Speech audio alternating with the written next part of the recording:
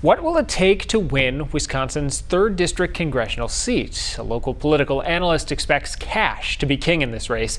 Wisconsin State Senator Brad Pfaff announcing yesterday that he's entering the race.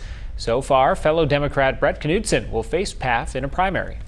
Usually when there's a primary in a race like this, it really is a money primary to see who can raise money from the donors who tend to donate to that party's candidate. In the general election, it will be much the same story. I think by that time we'll have name recognition, and then it really will be a fight to the finish in terms of money. I would expect all kinds of money coming into the district for this race. Derek Van Orden is currently the only Republican running for the 3rd District seat. His campaign announcing yesterday they raised $1 million in the third quarter.